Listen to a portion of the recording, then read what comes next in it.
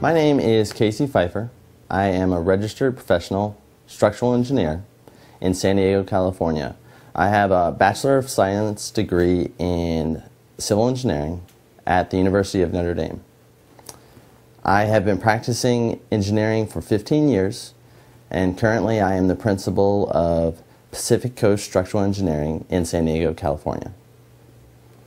As a structural engineer, we specialize in the design of hospitals, industrial buildings, and commercial office in structural steel and concrete.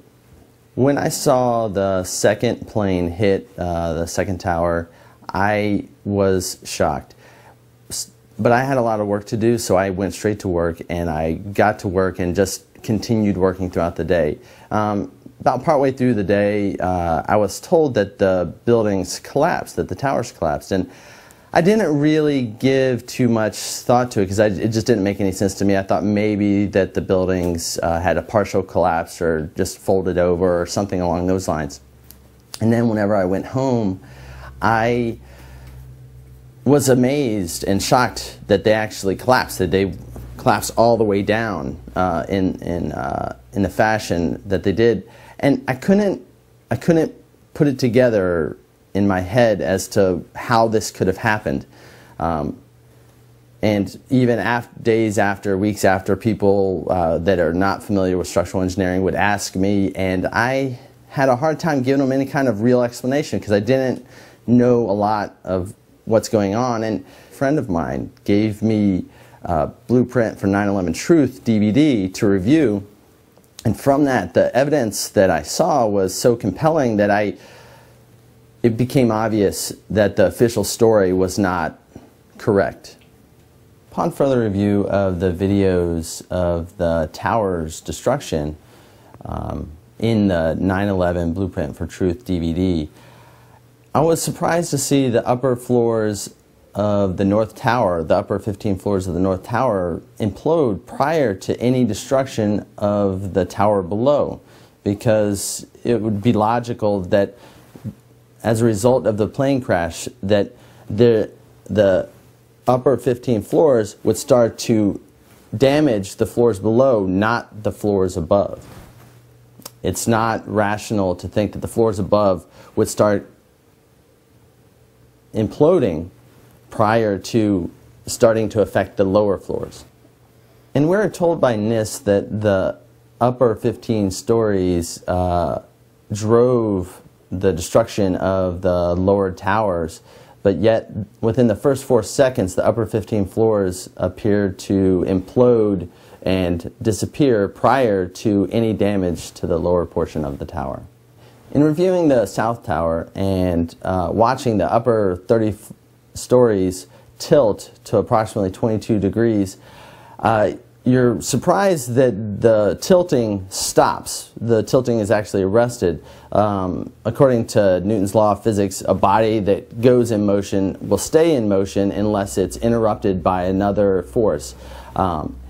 So it's fairly obvious that those upper floors, as they were tilting, their motion was interrupted by what appears to be a series of explosions. Before it, and those upper floors, similar to the North Tower, they implode prior to the destruction of the lower portion of the tower. And it's logical in my mind that those upper floors could separate from the top of the tower and fall as one single piece down to the ground, and you would see that full mass of the building. Although mangled, you would still see it on the ground. And as a structural engineer, it doesn't make any sense to me that the buildings could have collapsed the way they did without any secondary explosions beyond just the explosions that occurred as a result of the plane collision. One of the curious things about the entire day was the collapse of Building 7, which was not hit by a plane of any sort. The collapse of Building 7 was something that we did not hear about on the news media, especially if you weren't watching every hour and every minute. There was reports of the Building 7 collapse, but after that first day, you weren't really exposed to anything about what happened to that building. But whenever you look at the video, it comes down exactly like a controlled demolition of a building. And if you've seen one, you know it looks exactly like a controlled demolition. And one of the things in looking at the NIST video, their video of a computer model that they put together to try to explain that the collapse of the 47-story tall building came down as a result of the collapse of a column, which initiated the collapse of the upper penthouse and then progressively collapsed the building laterally across, is a little bit hard to believe.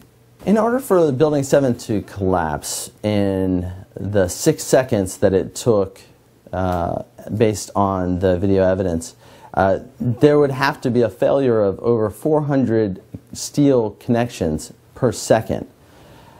If you were to look at a standard moment frame steel connection, which is a welded connection between the beam and the column, it would take on the order of around 500,000 pounds to shear off one connection. And if you multiply that by 400, put maybe a safety factor of 4, you would require 50 million pounds of force per second in order to collapse the building the way it was shown based on the NIST report and what we saw on the video evidence of the video of the building that day. It's highly unlikely. Don't know how that could ever happen without secondary explosions. It's not logical or reasonable.